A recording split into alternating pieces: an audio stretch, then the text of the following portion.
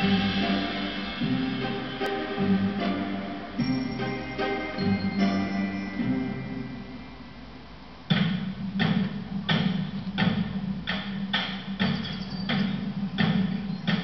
in the wolf enclosure, camera traps have caught the first sight of Aliska and Django moving their pups. Heavy rain flooded their outside underground den. Luckily, the team always offer a safe alternative inside, and that's just where these anxious parents have headed. It allowed Caleb his first chance to count the pups and check how the new parents are coping. Aliska's moved the pups to the house, which is very exciting. So in the morning we found that there was potentially 5 or 6 pups in the house. Aliska was in the den nursing them. Django was around the house, which is good because we wanted him to be, play an active role in parenting, especially as they get a bit older. So everything was looking good yesterday morning.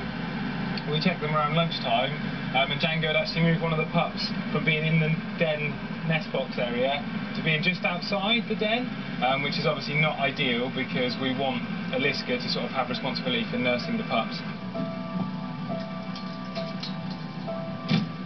As they grow, pups are cared for by all members of the pack. But in the first 3 weeks, it's the mother who stays with them.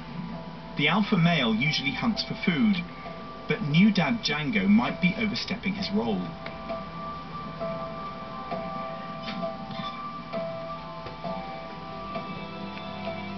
Good morning! You alright, the little ones? Are you okay, the little ones? Django is interfering with how Aliska wants to mother her pups, at a time when regular feeding is crucial. It's leading to conflict between the new parents. It wouldn't surprise me if Aliska's, after yesterday, might be trying to move them around anyway, so... but at the moment, the early signs are good. Django and Aliska look really fit and healthy. I can see 4 pups still looking really healthy, so everything seems to be okay as well.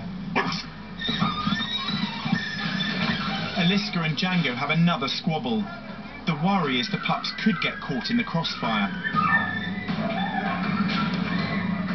More of the precious pups a little later, as the keepers decide whether they'll intervene or let the new parents figure things out themselves.